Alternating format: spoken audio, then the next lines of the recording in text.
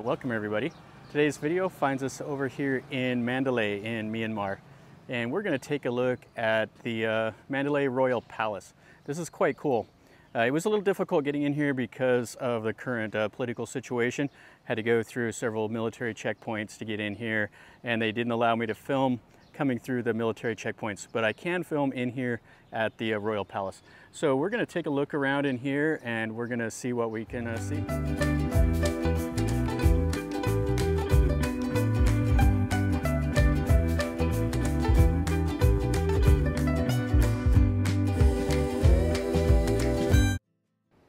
So this is some of the grounds over here. So there is like the relic tower over there, and an inscription shed, and a few other things inside of this compound.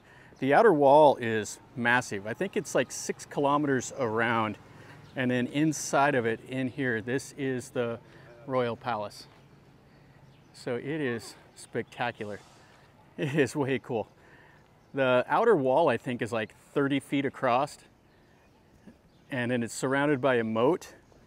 And I came down and looked at it last night, and I took a couple pictures. I'll probably put those in here in the video. So let's go inside. This Royal Palace was built back by one of the Burmese kings, and it was actually almost every single building here was destroyed during World War II. The Allies bombed it because the Japanese were using this as a base. And I'll put in some footage of that also, of the 2,000-pound bombs and stuff like that that the Allies were using. So they blew a big hole in the wall, and then the Japanese were fighting to the death, but they actually fled. So they didn't even didn't capture the Japanese garrison. Pincer movement, coordinated with the Chinese First Army drive on Lashio, British troops advance on Mandalay. Sikhs, Punjabis, and Gurkhas of a predominantly Indian division strike toward the city in heat which exceeds 130 degrees.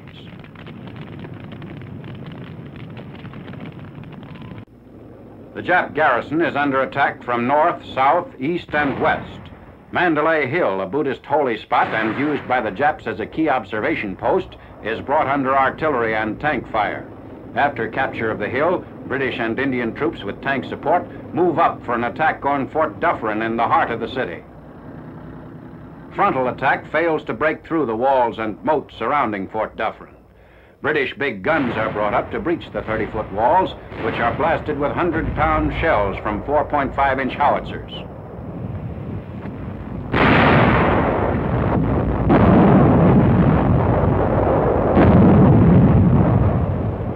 A battalion, supported by tanks firing point blank at the main gate, smashes against the fortifications. Japs, holed up and barricaded behind the wall, drive the attackers back with machine gun fire.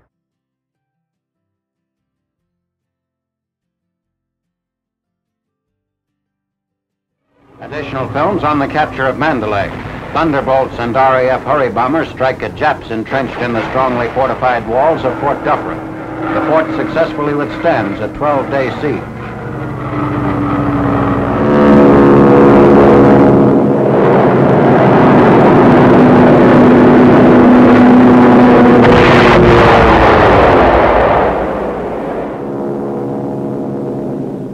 B-25s of the 10th U.S. Air Force are brought in with 2,000-pound delayed action bombs. Coming in at low level, the B-25s blast holes in the walls, opening up the way for tanks and infantry. Occupation of the fort is accomplished, 20th March.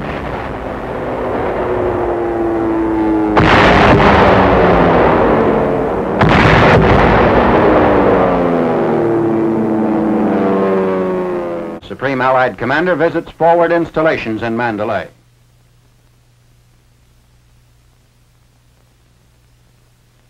Lord Mountbatten and his party drive to Fort Dufferin. They pass through an opening in the 30-foot thick wall. Inside Fort Dufferin, the mile-square moated fortress dominated the entire city. Its ancient palace was destroyed by the Japs.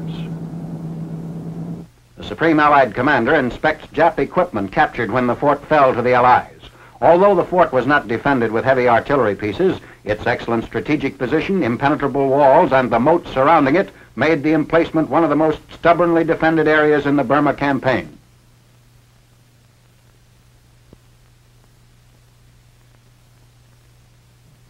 The top of the wall equals the width of a city street. Inspecting a bomb crater in the wall, blasted by one of our 2,000-pound demolition bombs. Although ordered to defend the fort with suicidal resistance, many Japs escaped under cover of darkness. I think this building here is called the Great Audience Hall, and that's some replicas of the king and the queen right up there. So this building is 61 feet. It has a height of 207 feet. So it's 61 feet, like that's a square, and 207 feet high. And then here's some of the relics and stuff like that. So this is inside of this building. Looks like most of it is roped off. That goes to the back of the what they call the lion throne. See the wooden beams. And they painted around the base and stuff like that in here. This is a cavernous hall. If this building is 207 feet tall, this is huge inside. There's pigeons and stuff flying around. And then this just leads into here. I think this is what they call the lily throne. This is the Hall of Victory.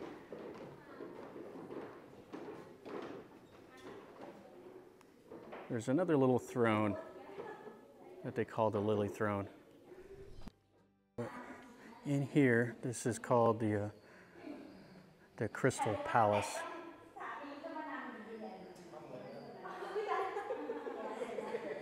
It's another cavernous hall. And then up here is kind of the throne, it looks like. So this is King T-Bow, however, and the Queen, 1878 to 1885. And the doors has this little glass inlay, and the rest of it's all teak wood. And here's why it was called the Glass Palace, or the Central Palace. And all the floorboards are all wood, this teak wood that they built it all out of. And there's all these other buildings. Now the spires tell you the importance of the buildings. I have a monk that's on tour over here. So different levels means different importance. Yeah, this is really nice. So this was all destroyed in World War II, except for the watchtower and the mint. Those are the only two buildings that didn't get destroyed. All the rest of these were completely gone. And they came back in here and they rebuilt them in, I believe, 1990. They looked at some of the original photos and they reconstructed all of these buildings. It's just cavernous. Over there is the watchtower. So that one there was not destroyed. It's kind of surreal watching the old footage of the Allies attacking this area, because they're just blasting it with cannon and everything else. So there are ladders that you could go all the way up to the top. So they have to do that for maintenance, it looks like. So over here, these are audience halls. It's kind of nice underneath these buildings because it's got a natural breezeway, and it is so scalding hot outside right now. I like how it's constructed with these big columns. Yeah, there's no furniture in any of these. They're just open. And some more of the smaller buildings. Yeah, there's quite a bit of stuff to this compound. And then around it, there's also a bunch of stuff inside of the city walls, or the palace walls. I mean, it's 6 kilometers square, I believe, around this. And it was built in normal fashion, where they would have had a total of 12 entrances around for the 12 signs of the zodiac. So it would have an external wall, and then it would have a moat around it. And right over there is the watchtower. This is kind of a different looking building here. It's green and white. Looks like it would have been a bath or something. And then inside of here, it's just an open room. It's kind of different with these little glass things up above. What I came over here for is I'm wanting to go to the watchtower. It's way, way cool looking. It's like a big silo with that kind of sloped stairwell going around it. And then it has this flat roofed building here. And then you can see that original tower when we came. So let's climb these stairs and let's go get a good view of this right quick. It has a sign right there, the watchtower. And you can see somebody carved into the wall. It's just a little narrow staircase. Looks like it's going to be quite a climb to the top.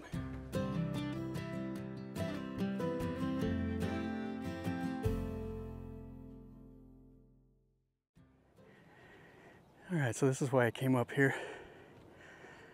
I check out these views. A little winded from those stairs, but this is the whole courtyard. How cool is this?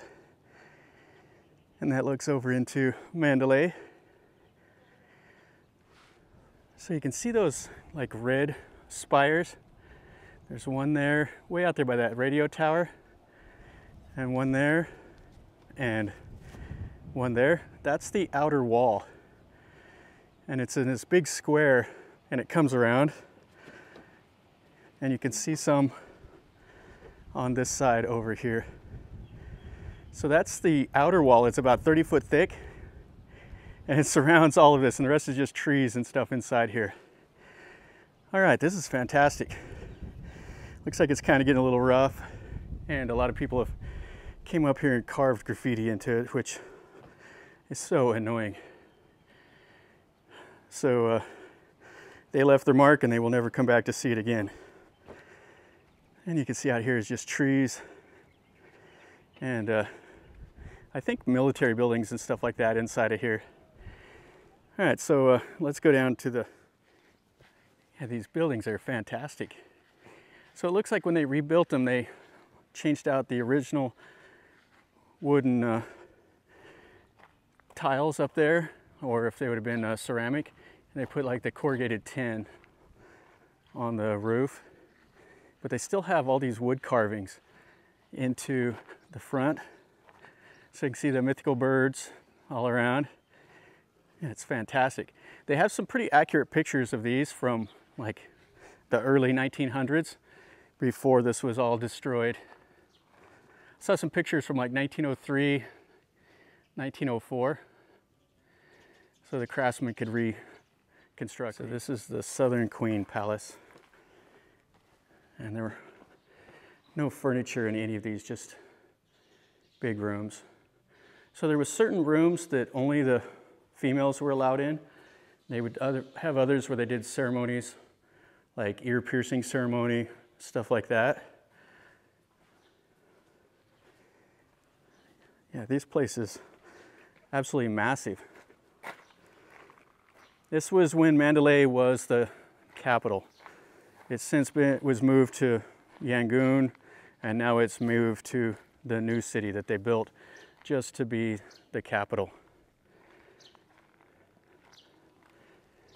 And there's hardly anybody here walking around. I mean, there's maybe a dozen people or so. So you kind of have this to yourself with Western Queen's Chambers. So you have it to yourself with the pigeons. You can hear them doing their thing. And there's more of the buildings over there.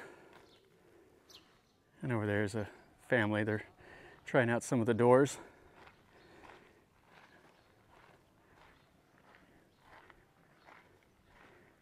And even after being rebuilt in the 1990s, it's starting to look like some of it's showing its wear. That watchtower was really kind of rough up at the very top. And then some of these others, you can see where some of the things are kind of coming off. But it's all wood, and it's out here in this tropical heat. So Nature is hard on things like this. So this is what I was kind of looking for, is this cultural museum. So let's stick our head in here and see what this looks like. There might be some more of the furniture or whatever in here. All right, so here's talking about it. So in '63, they established a museum. And in '74, the Glass Palace Museum was opened. And then '92, they renamed this to the current name. So there should be some of the stuff in here. Busts of important figures. It looks like a throne of some kind.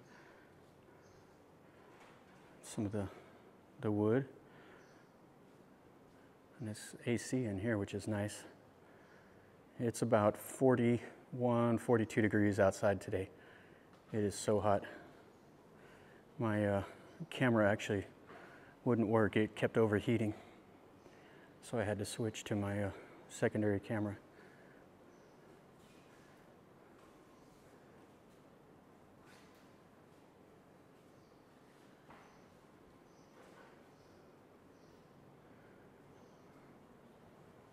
So they have an old cabinet on the bottom with like a Buddha up top. Let's look at this woodwork in this.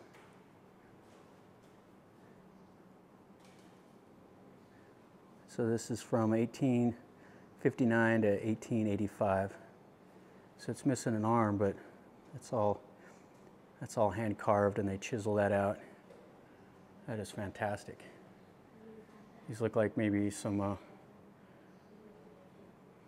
know if it's off of a boat. If it's off this boat right here, maybe like a royal barge. This is pretty cool. So this is what they would have pulled behind the buffalo. There's a picture over here of the queen or the princess with a couple of the oxen. And you can even see they've carved a little lion up here on the front. And then all the detail work in those. So that was 140 years ago almost. Oh, and this one here is a lot more ornate. This was for the king and the queen to ride in. So it would have been covered, but it's tiny inside. Some more of the artifacts in here. There's the mint. So they actually used to make the coins and stuff here. I would really like to have some of these old Burmese coins. I had somebody trying to sell them to me as a souvenir because you can't get them at like the stores anymore. They have the 50 Jack bills. It's like this, like most of them are like old and wore out because it's kind of the common money that everybody uses. I think this is the old stone slab that they carve, they grind that wood to get that powder to put on their face. And it's ornate, has all the stuff. These look like beds or like couches to sit on. So I've seen these before in Thailand. These are like the Buddhist writing. So they write it on like it's like a leaf type thing. And then they make them into those books. So here, these are astrological books. So they drew pictures and stuff on them. This is a toti palm leaf. The royal orders written on them. This is the handwriting of the king. It's a replica, it says. Here's a picture of what the king looked like.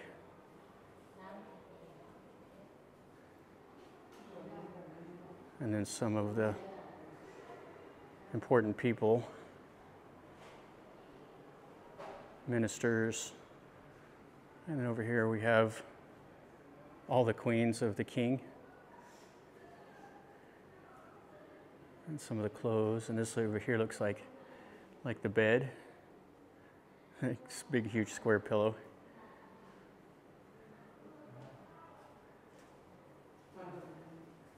colors would have been nice, those pinks